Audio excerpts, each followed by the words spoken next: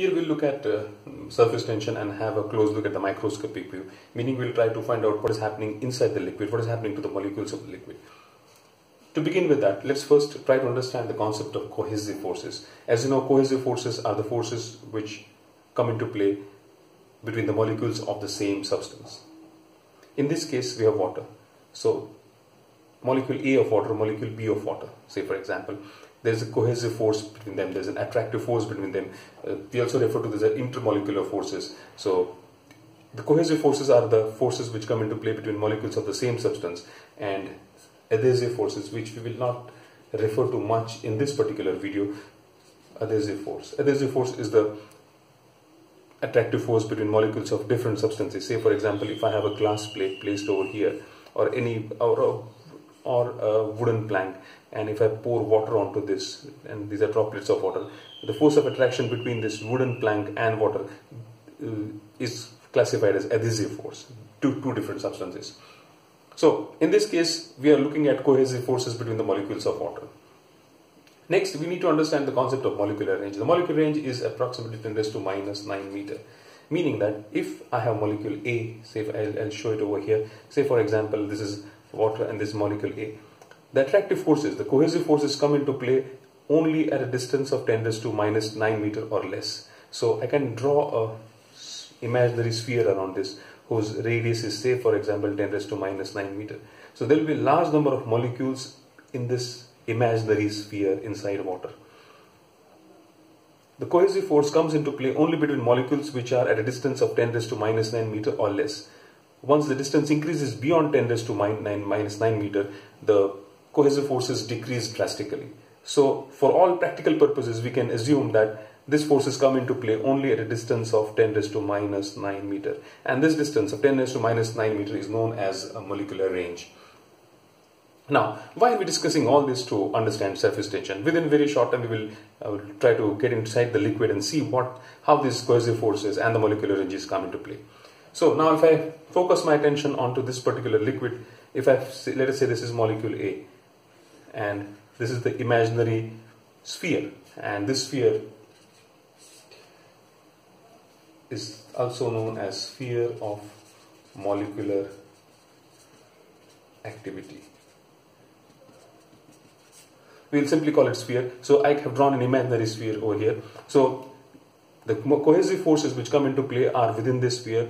For every molecule over here which applies a cohesive force, or for every molecule over here, I have another molecule over here which will kind of negate the forces, and therefore the total force, the total cohesive force, or the net cohesive force acting on molecule A is 0, because if there is a molecule A over here which is applying a force onto this molecule, corresponding to that molecule there is another one over here which will apply an equal and opposite force, and so these forces will cancel out each other, and therefore the net cohesive force equal to 0 for molecules inside the liquid, or I should specify completely inside the liquid, or maybe as you go along this video I'll tell you exactly what do we mean by this and how the case is different for molecules which are on the surface of the liquid. Okay, so if I take up any molecule inside this, the net force, and when I say the net force I am referring to the cohesive force, net cohesive force is 0. So it will happen over here also. But let us say we focus on our attention on the surface of the liquid, and let us say we take a thin film over here which is the surface of the liquid, this thin film over here, and let us say this thickness of this film is 10⁻⁹ meter, which is equal to the molecular range. So if I focus my attention on this, if I take a molecule which is just below the surface film, let me draw it over here, let me show it over here, or let me draw a bigger diagram, and let us say we are focusing on this film which is 10⁻⁹ meter. If I take a molecule just below this film, let us say over here, this distance is 10⁻⁹ meter. So the sphere of molecular activity will look something like this, and again you have, for every molecule over here you have a molecule over there, and therefore the net force onto this molecule will be 0. Please understand that this film is also a part of the liquid. But if I take a liquid, if I take a molecule which is slightly above, over here, let us say for example over here, in that case, the sphere of molecular activity will look something like this. Of course, I'm not able to get the size of the circle exactly, the size of the sphere is the same, but I hope you understand these sizes will be equal for all the molecules. So what will happen in this case, when the molecule is slightly above this, the sphere of molecular will go outside the liquid. And therefore, the number of molecules which are above this particular molecule will be less as compared to the molecules which are below it. And therefore, there is a net cohesive force acting in the downward direction. And this net negative force will increase as we go up into this film. Say for example, if I take a molecule exactly on the surface of the liquid, the sphere will look like this. And as you can see over here, for this particular molecule, there is practically no cohesive force acting in the upward direction. There could be adhesive force because of the air molecules over there, but there's no water molecules above it, and therefore the upward force is zero, and there's only a negative cohesive force, or rather not negative, a downward negative force, and therefore the F net in the downward direction is still more than this. I'll show it with a bigger vector. This is more than this. So in short, what we are saying is that all the molecules which are there in this surface, and this is sometimes known as the surface film, or simply surface of the liquid. So all the molecules which are there in the surface of the liquid, they have a net downward force acting, net cohesive downward force acting on them. Now that would mean that all this in this entire film, there are molecules which have a force which is trying to pull them down, a net cohesive force acting downwards. Now, one of the laws of physics that for any system which is in stable equilibrium, it tries to reduce its potential energy, or it tries to get into a state where its potential energy is minimum, its potential energy to a minimum as less as possible. So since this surface of liquid is in stable equilibrium, what the surface tries to do is keep its potential energy to a minimum level. Okay, now let us say we're trying to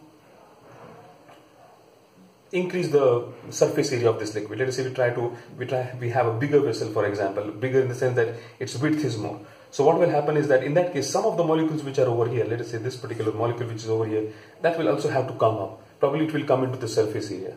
Now when the molecule comes into the surface from within inside the liquid, there is a net force acting in the downward direction when it is going up over here from here to here, and therefore it has to do work to reach into this particular area.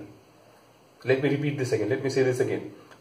The net force acting on this is zero. When it goes into the upper film, when it goes over here, the moment it goes over here, there is a force which is acting in downward direction. The moment it starts going up, and it has to overcome that force to get into the surface. So the moment it reaches over here, it has done work to reach over here, and that is stored as potential energy in the surface. And therefore, all the molecules which are in the surface have higher potential energy as compared to the molecules which are there inside the liquid. So this particular surface film has more potential energy. And what the surface try to do according to this is try to reduce it to a minimum potential energy level. Okay. So we have understood that a molecule which tries to goes up over here, its potential energy increases, and all the molecules over there here have higher potential energy. Now this surface film has higher potential energy, but it tries to reduce its potential energy to minimum. And one of the ways to do it is to decrease the number of molecules in the surface. And to do this, it will have to decrease the surface area. And to do that, it will contract, and therefore it will appear, or it will become like a stretched membrane, and that is seen as surface tension. Okay, let us go through this part again. So this surface film has high potential energy, more potential energy as compared to the liquid inside. It tries to go into a state of minimum potential energy. To do that, what it needs to do is, if the number of molecules decrease, the potential energy will decrease. To decrease the number of molecules in the surface film, what it needs to happen is the surface area needs to increase. If the surface area needs to increase, what needs to happen is it needs to contract. What I mean by contract is, this surface will try to do something like this. If this is the surface film initially, it will try to contract its surface because it wants minimum surface area. So basically it wants to get into a shape like this. It contracts, it stretches itself so that the surface area becomes minimum and the potential energy is reduced. So it tries to decrease the surface area and therefore it contracts and it stretches, and therefore the surface looks like a stretched membrane, and that is seen as surface tension on the surface of the liquid. So this is what is happening.